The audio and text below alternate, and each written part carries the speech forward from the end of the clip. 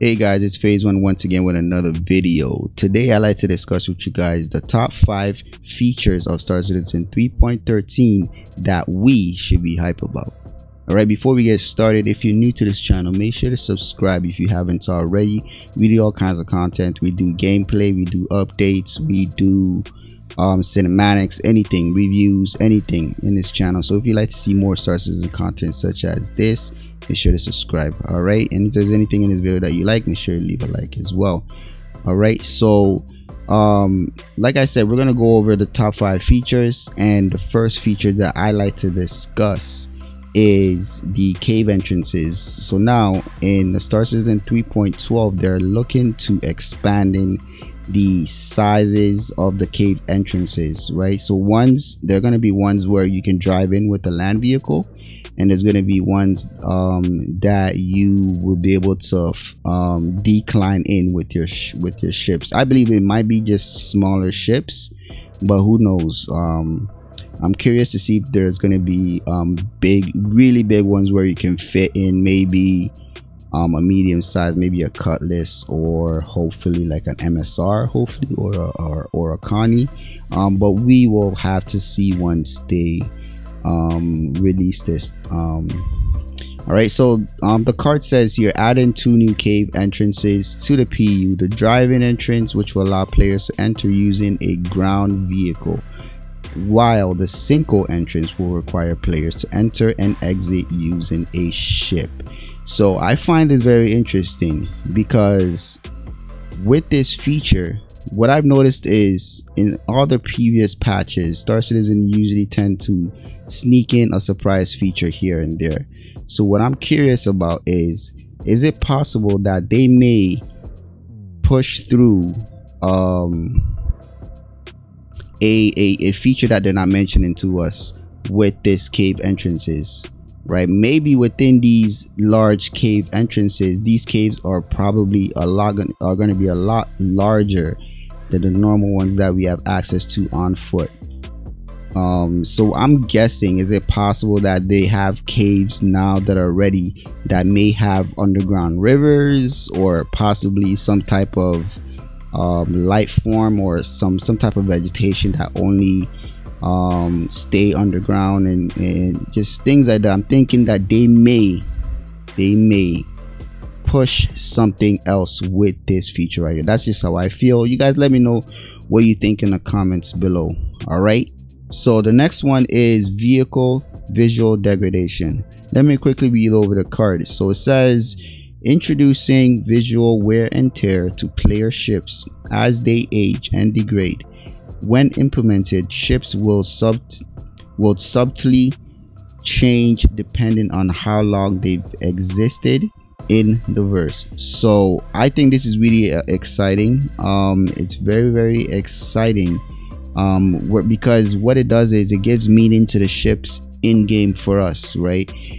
Just think of a scenario where, let's say you are out in the verse going somewhere, and then somebody, let's say you're quantum driving somewhere, and somebody snares you, and you come out of your quantum jump, and they try to jump you, right? These are pirates, right? And you somehow fight them off, and you somehow survive that.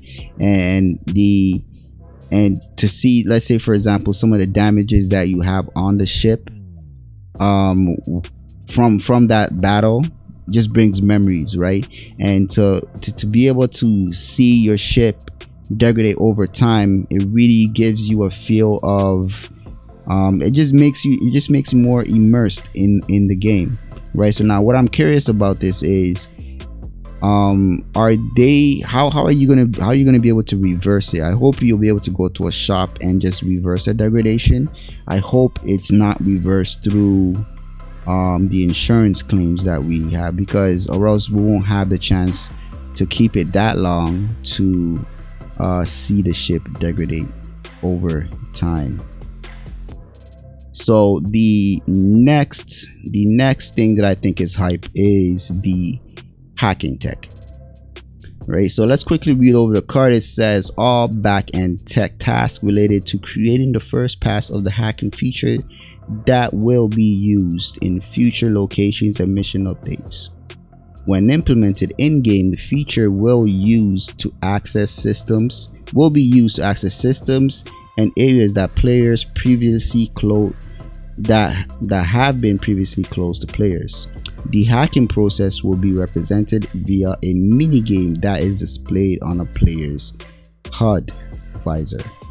Interesting. So when I read about this, I feel that this is going to open up the hacking gameplay for the MSR, right? This is going to open up, I think this is going to be the first thing that they're working on, which will eventually lead to data running, because I feel like with data running in your ship, you're gonna be, the way I see it is, you're gonna have access to one of the some type of screen on your ship where you can access maybe it might be like a little mini computer, and you can connect to, let's say, a comm array, and you can hack the comm array from your ship, and or maybe you can just scan the area to see if there's any frequencies of data being transferred through radio frequency, and you can just tap into that and just download it, and then you'll have to just go through this mini game just to crack the encryption and just download it, right? So I think this is one of the first steps that they're taking to eventually having the data running gameplay for the MSR, right? What I hope is this new feature that they're adding with this tech, I hope that they will allow it to be more skill based, similar to how mining is skill based in the game, and I think that would be fantastic. So if you, let's say you're a player and you want to hack into a really high security place, you would want to look for somebody in the game that is really good at hacking, and you can possibly hire them. Right now we can pay players, right? So you can possibly hire those people to come along with you to help you break into a certain area just to retrieve something. I think it's a really nice feature. It's a nice touch. I'm excited to see more about it. You guys let me know in the comments what you guys think about this new hacking tech.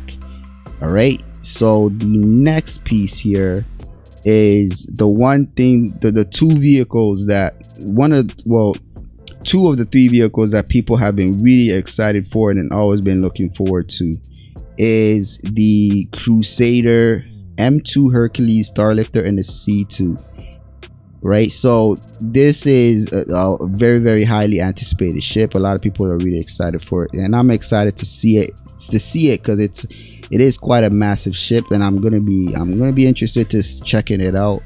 I think with this ship there will come in new tech, as like for example the lights in each room for the MSR. So I'm guessing this ship will also bring in something new, which will eventually be ported over to all the other ships. So I'm excited to see this ship. If you guys are excited, let me know in the comments below. All right, and the fifth thing as to why we should get hyped about this feature right here is not the most flashiest feature, but I think it's the most impactful feature, right? So I'm going to quickly read it. It says converting legacy data management to iCache, right? So let's quickly read the card. So retargeting all gameplay systems that use the legacy persistence data management system to the new iCache interface. This is in support of the wider persistence streaming and server meshing initiatives.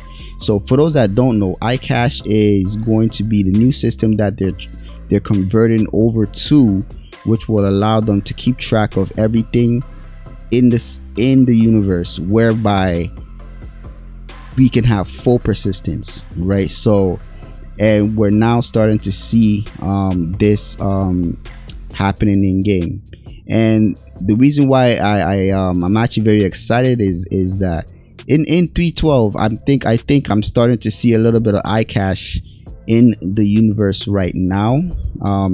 Reason being is in 3.12 in the PTU I crashed about 5 times in a row, right? And every time I logged back into my ship. It was my MSR in my cockpit at the exact same place that I was previously. So the server is keeping track of where I was before when I crashed. So I think little by little they're putting these features in place in the background, and it's very exciting because we are inching closer and closer to full persistence.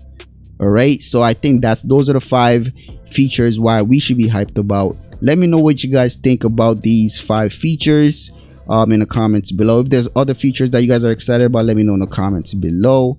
And if you haven't already, make sure to subscribe, and it does really help me out a lot. And if there's anything in this video that you like, leave a like as well. All right, I will see you on the next one.